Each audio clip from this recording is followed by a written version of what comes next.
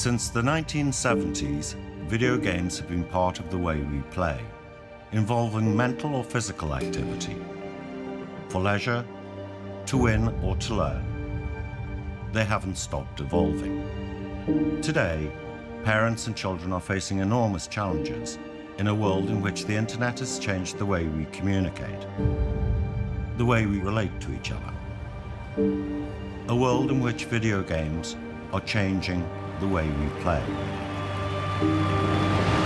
We didn't know what we were heading into, so you're looking to see the things that might be dangerous. Su obsesión es encontrar un hueco para jugar. It's what all the children do, but at the same time, there does need to be a balance. You don't want your child to read books 12 hours a day. You don't want your child to climb trees all day, either. They were born like the Matrix into a world that's connected. Los niños tienen que tener su propio ocio. El problema es el sedentarismo. A lot of parents really don't know how to educate their own children.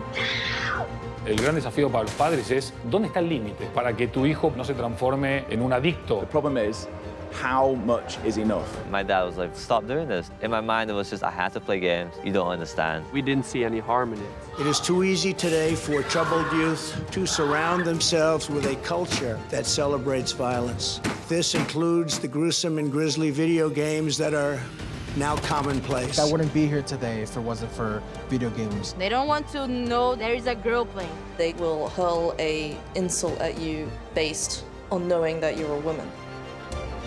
Yago no podía salir de un aislamiento estricto. Gracias a esa consola, yo juego a este juego, yo voy por este sitio.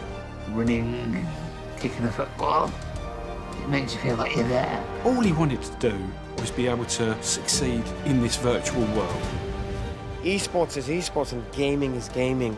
Me van a dar de alta en la seguridad social, me van a empezar a pagar. He can be one of the best players in the world. These people have more influence than some of the biggest actors in the world. It makes a lot of sense to be skeptical or fearful of something new. Society always has a problem with a new medium.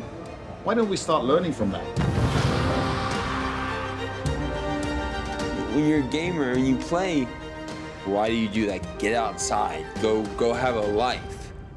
But you are having a life.